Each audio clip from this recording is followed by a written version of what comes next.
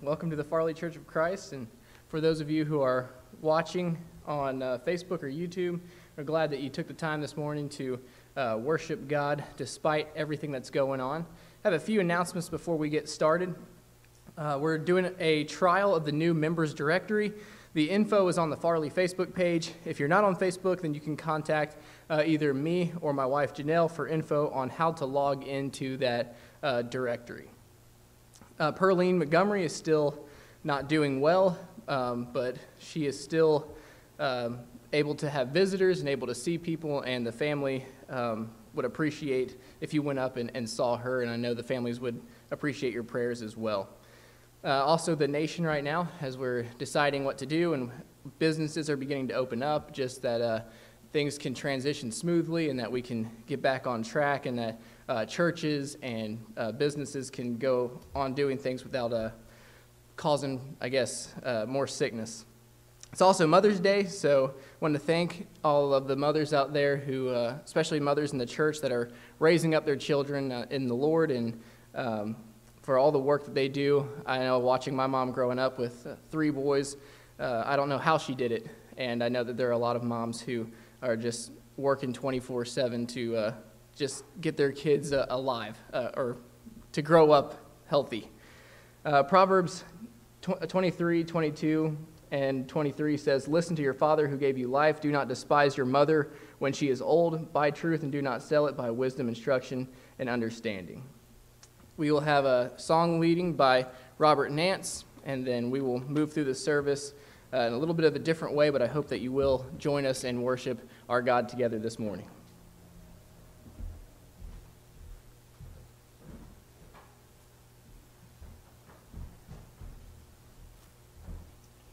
Our first song today will be 303, Heavenly Sunlight. We'll sing the first and third verse. 303. Let us sing.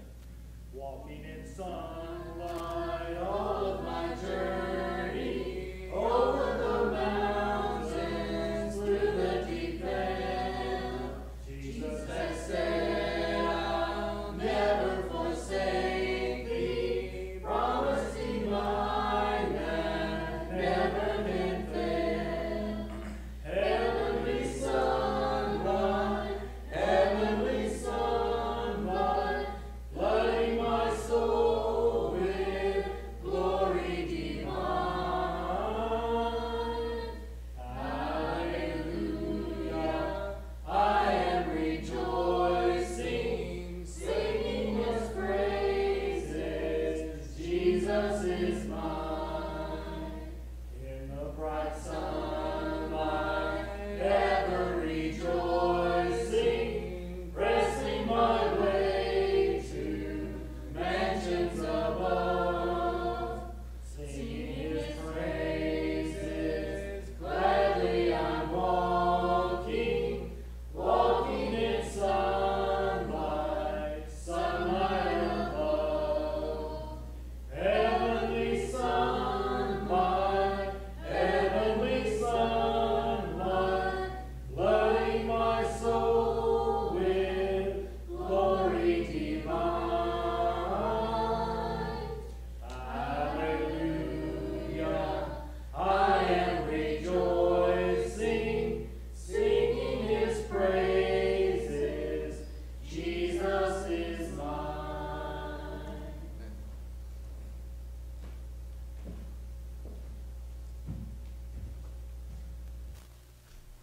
Bow with me, please.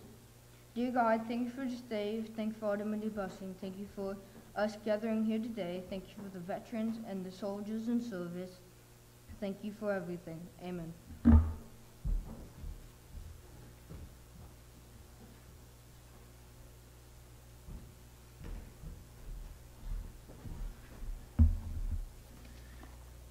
Our next song is number 58.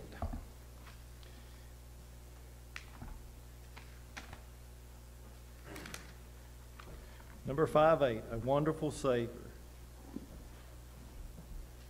We'll sing the first and last verse on this one, first and fourth verse. Let us sing.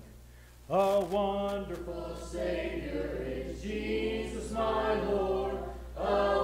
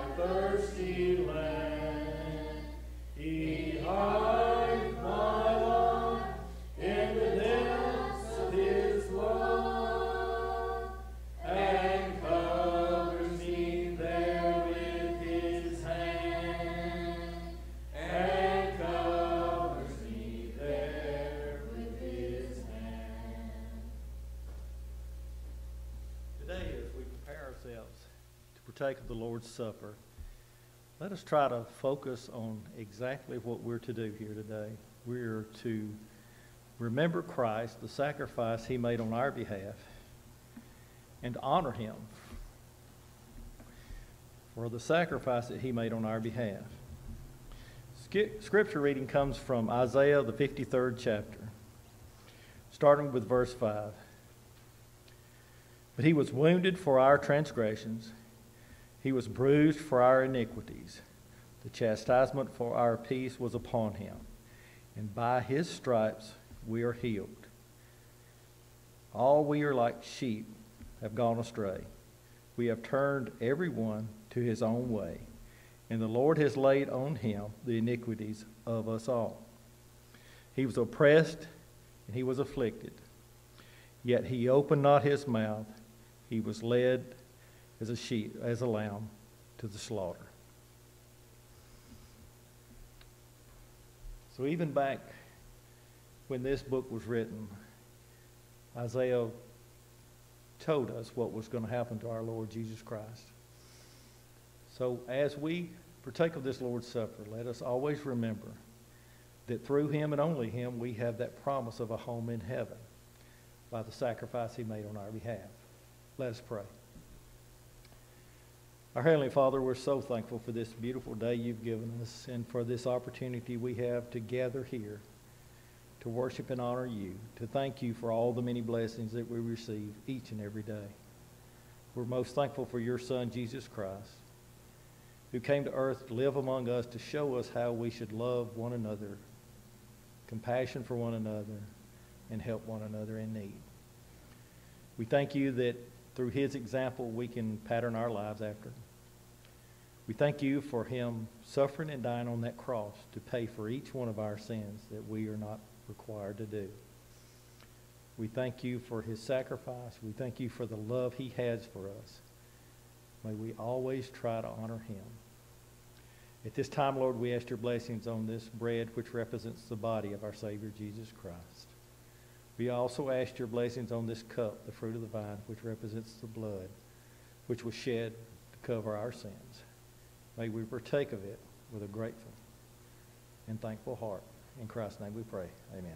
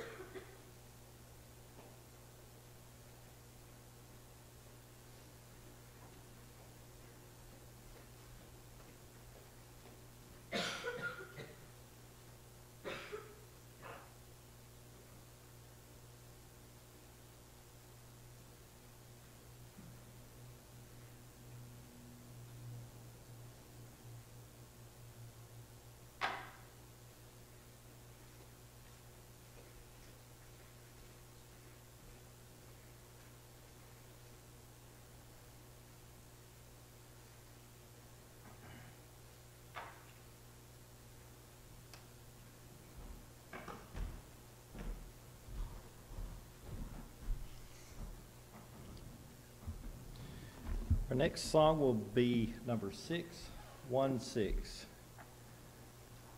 616.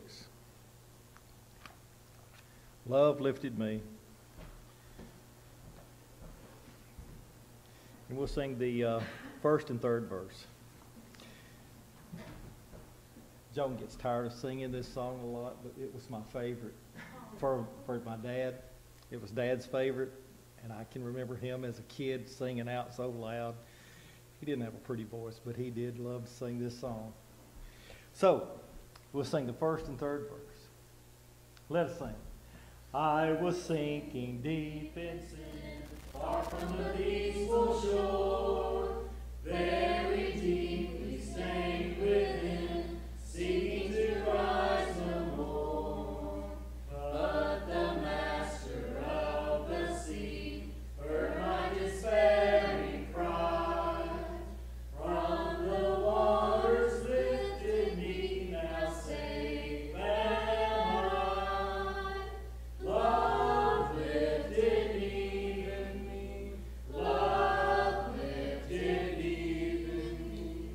When nothing else could help, love lifted me.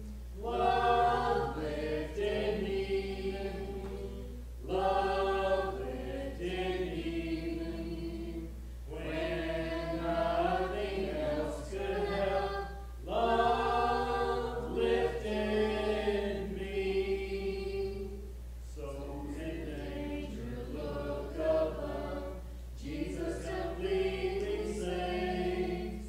He will lift you by His love out of the angry waves. He's the master of the sea, those His will obey. He, your Savior, wants to be saved today. Love lifted me. Love lifted even me. When nothing else could help, love lifted me. Love lifted me. Love lifted me. When nothing else could help, love lifted me.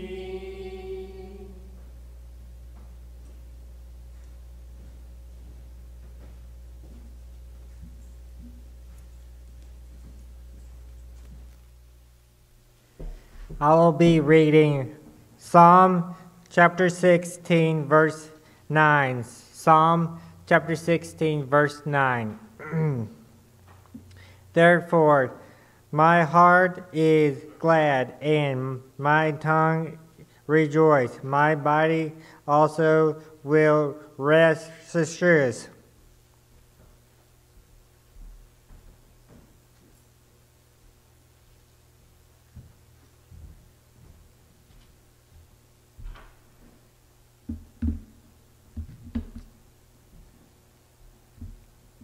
It is almost impossible to escape what is going on in the world right now. I don't mean just escape the disease itself or the pandemic itself, but it's impossible to escape the effects of it. It's hard to go anywhere without seeing how much this virus has changed the world. It's changed the way that we gather together here. It's changed the way that businesses are operated. It's changed things in government and in the economy. I mean, it is changed so much, and it's caused so much panic, and it seems to be the only thing that is on the mind and on the mouths of people today. We spend so much time wringing our hands and burning time and energy and working ourselves up to the point that our focus is no longer on hope and the assurance that we claim to have as Christians. Now, I know that that's not the case all across the board, but I have seen, and I'm sure you have as well, on social media and in conversations of people just so worked up and afraid about the things that are happening in the world today. Now, we do live in uncertain times, and we don't know what's going to happen in the future. We don't know what will happen with our nation but we do get caught up in things like this. And this is not the first event that's happened in history where people have reacted this way. In fact, even in my own lifetime, there have been other types of illnesses and things that have risen up that have gotten people worked up and afraid. But this morning, I want to do something different. I want to just focus on the hope that we have. I just want to focus on the assurance that we have. And I want to refocus on those unshakable things, the things that don't change. Peace, wars, rise and fall of nations, life and death, every human, disease, plague, treaties, laws, kings to presidents, governments, the stock market. But one thing and only one thing is always constant, and that is God. When the world and the church are panicking about the same issues, then there's an even bigger issue. And that is the message that we are giving the world as the church. And that is, our God isn't really that powerful. But whether that's the message that we're giving or not, it's not true. We've got an opportunity right now as the church. We've got an opportunity to preach a sermon that won't be ignored. It's the sermon that we can preach with our lives. God is still in control. God is still the reason for the peace inside us, the hope in our future, and the creator of all existence. So here's a reminder for all of us this morning. We serve a God who provides hope, even in times that seem hopeless. So here are 3 reasons that we have hope, and here are 3 questions that we need to answer after looking at those reasons. First, I'd like to draw your attention to John chapter 1. John chapter 1, we've talked about John recently. I made a video about this, actually, talking about the difference between John and the other synoptic gospels that you have, and it's the way that John approaches the subject of God. And the way that John talks about God. In verses 1 and 2, he talks about the pre-existence of the Word, that word logos there. In the beginning was the Word, and the Word was with God, and the Word was God. He was in the beginning with God. And every statement that John makes builds upon the next. He's talking to a Jewish and Gentile audience, and he's telling them a thing or two about God, the God of the universe. In the beginning was the Word. That word being Jesus, and Jesus was with God. And then he follows that up with, and Jesus was God. He was in the beginning with God. So here's the hope. The hope is God has always been, and God always will be. And here's our question. Do we serve a God who has ceased to exist in our own minds? If God is alive, then there is no need to panic. If God is alive, then we don't have to spend hours trying to answer meaningless questions. Questions like, was this pandemic planned? Will our nation fall? Will there be a cure? Is the government overextending its power? Will the economy collapse? If God somehow ceased to be, then we should panic. But notice John goes on. In the beginning, this refers to that timeless eternity of Genesis 1 and verse 19 and following. In the beginning, God created the heavens and the earth. So John essentially wrote, when the beginning began, the Word was already there. The idea that the Word existed before creation and even time itself. The Word was before you was or anybody was. John makes it clear that the Word is not just the beginning, but it is the beginning of the beginning.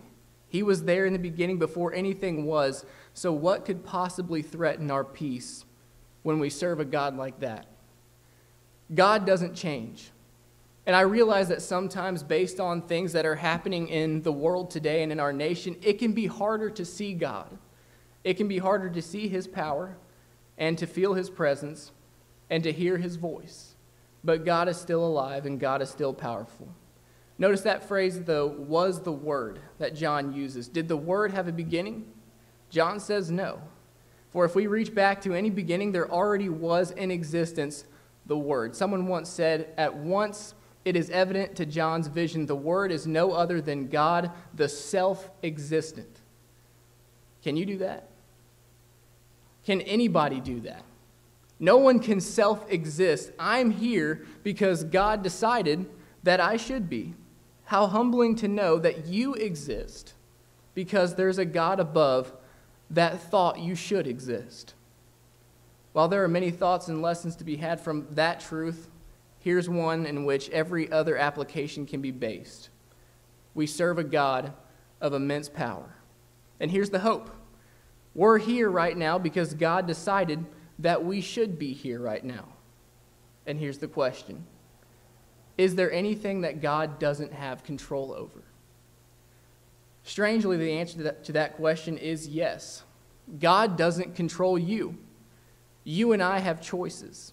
We can choose to love God. We can choose to hate God. We can choose to ignore God. We can choose to learn God. You can choose. God could have forced us all to follow him like robots, and there'd be no pandemic, there'd be no wars, there'd be no pollution, there'd be no corrupt political figures, lying preachers, bad cops, greedy companies, dying churches, but there would also be no love, because love is a choice, and love is something that must be given willingly. God can't force you to even believe in his existence, but John's description is given so that we can grasp this continuous history that runs out of an unmeasured past and identify that power, which is God.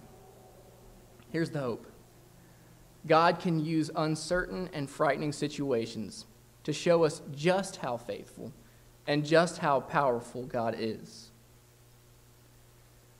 What about when we can't see God, though? What about times right now when the whole world seems to have stopped or changed?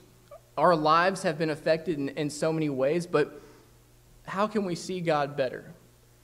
I think one of the best ways that you can do this is just to simply look back in history on how God has shown himself before, and also look at the people that have struggled with maybe some of the same feelings. I believe that in Daniel chapter 3, you see this on a magnified level. You have people that are facing fear on a level that very few people have actually had to face today. As the crowd of people bow in fear before a giant statue made in the likeness of this egotistical king, there are three men that stand in defiance. In Daniel chapter 3, you read that there's a horn and there's a flute and there's a lyre among other instruments that sound off, and it's an impressive orchestra and it's an impressive 90-foot image. Everything is intimidating. The sound and the sights before them all testing their allegiance. It must have been hard to see God when you have this 90-foot statue in front of you, when people are bowing in the shadow of this statue, and it must have been hard to hear the promises of God over this loud orchestra that was playing.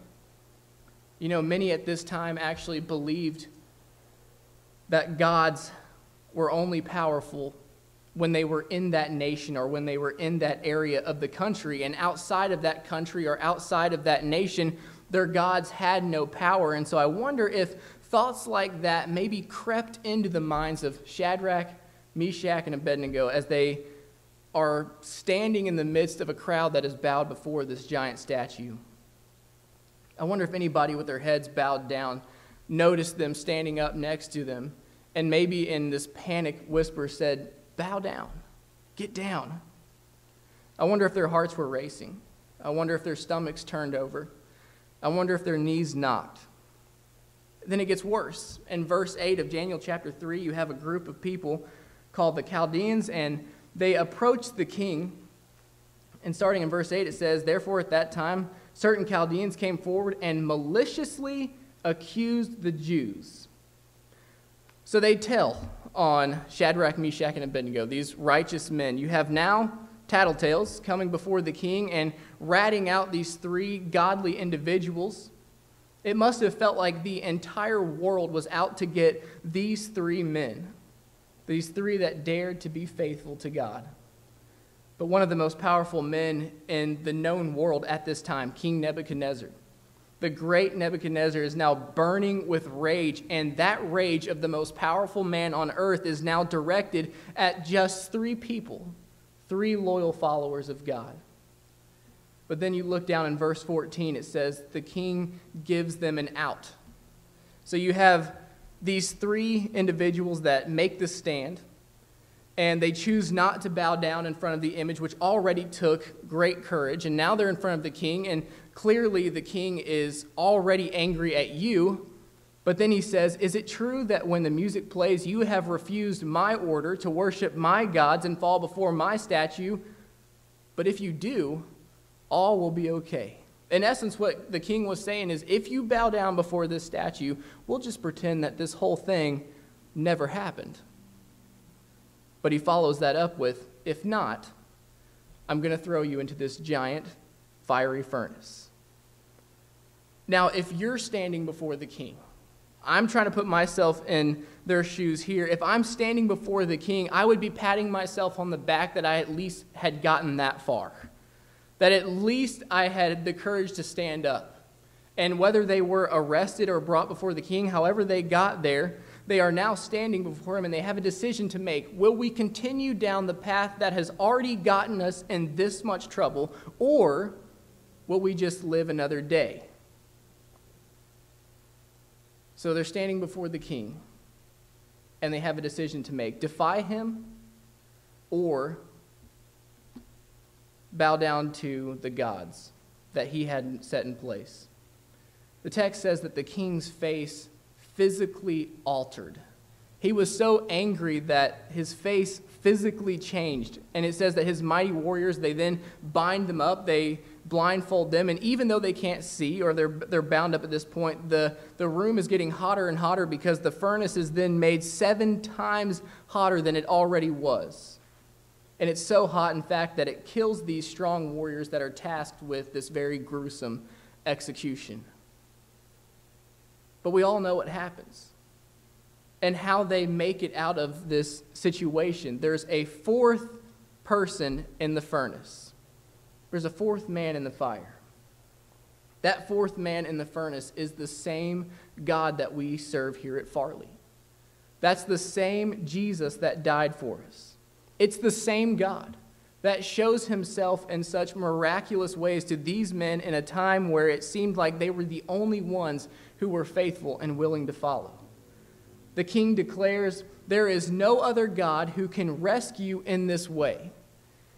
The king has done a complete 180 from how angry and how vengeful he was towards these individuals. Now he's saying, there's no other God who can rescue in this way. And it seems like he has misapplied or doesn't really understand who this God is, because in Nebuchadnezzar fashion, he says anyone who doesn't worship this God of the Israelites is going to be torn limb from limb. So, I mean, he still has some things to learn about the God of heaven, but he does change because he sees the power of God. And that's the point that I want to focus on. In a time that seems so unsure, our actions can make the world declare there is no other God who can save us now. Other events in the Old Testament are like Jonah, who's thrown into the sea, and his savior is a giant fish. And it still seems uncertain, even though God is totally in control. But Jonah's life becomes a testimony of God's power. What about our lives today? The world seems to be panicking over this pandemic, and the future seems uncertain, but God can show himself through us. It doesn't matter how hot the furnace is, how big the waves are around us, how many have lost their jobs, how great or terrible the economy becomes. God is alive. God is powerful. God is still in control. And if he doesn't show himself in our lives, then he will show himself in the life of somebody else. It takes courage and it takes faithfulness, as we've seen in these 3 men here in Daniel chapter 3 and in other men that you could look at both in the Old and New Testament. But let us allow the God who has always been, the God who will always be, the God who decided that we should exist, be seen through us. We can provide hope to a world that is living in a hopeless time because we serve a God who gives us hope in a hopeless time. While there is no physical invitation where you can come down and sit on the front pew as usual, the invitation of Jesus always stands. And if there is something that you need, if there are the prayers of the church that you need, then please feel free to contact either the Farley Church of Christ through their website or to contact me or one of the elders here, either through email or phone. If you would like to put on Christ in baptism, pandemic or not, and social distancing or not, we can make that happen. If there's anything that you would need, if you would like to respond to the invitation of our Lord, then you can this morning, and you can turn your life around to be a more faithful Christian or to start that walk as a Christian this morning.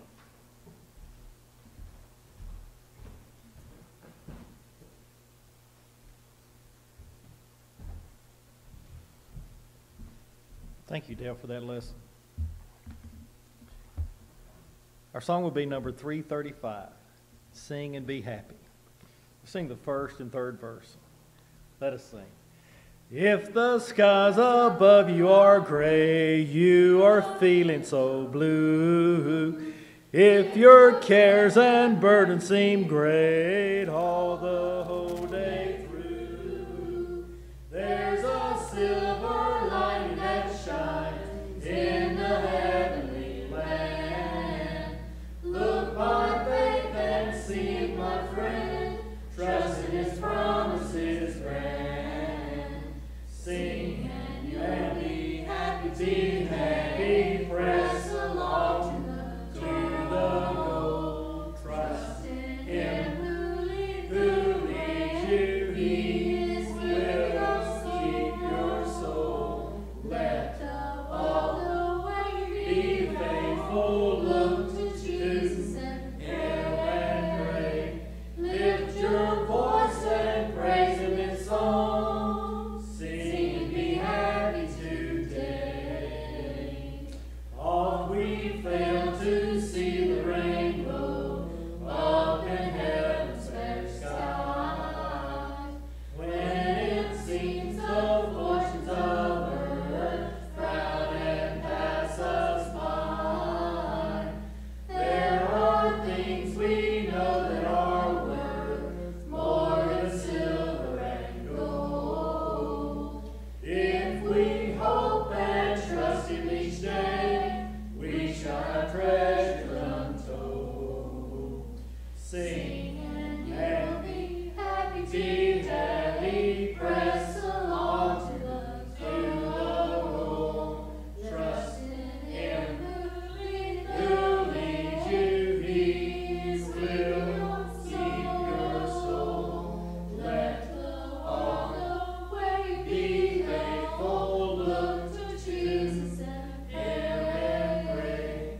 Lift your voice and praise Him in song. Sing and be happy today.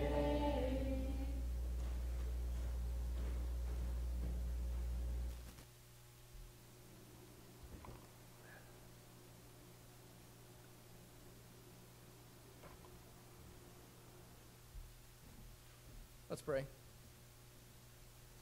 Father, thank you so much for this opportunity that we've had to worship you, and even though it's in a different way than we're used to, we're so grateful that the church is not a building and that the church is the people, and that we can pray to you from anywhere about anything. And we're so grateful for that sacrifice that we have that made all of this possible in the first place, that sacrifice of Jesus that gives us that hope in heaven. And Lord, right, we look forward to your return when we can be called home to heaven, and we're so grateful for that assurance that we do have because of him. Lord, help us now to be lights in our individual communities and wherever we find ourselves, to shine the light of Jesus and to show the world that Christianity offers something different. And help us to show the peace that we have because of your Son, and because of that joy that we have and the lives that we can live differently.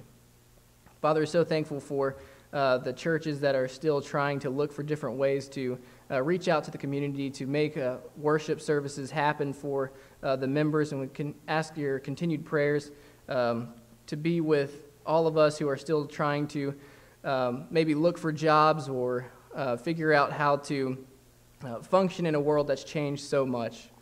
Lord, even though all things have changed drastically, we're still grateful that we can see your presence and we can see your power in the world today. Help us to live more and more like your Son each and every day of our lives, and help us to realize how holy and how mighty you are, and that the world is truly in your hands and that we have nothing to fear.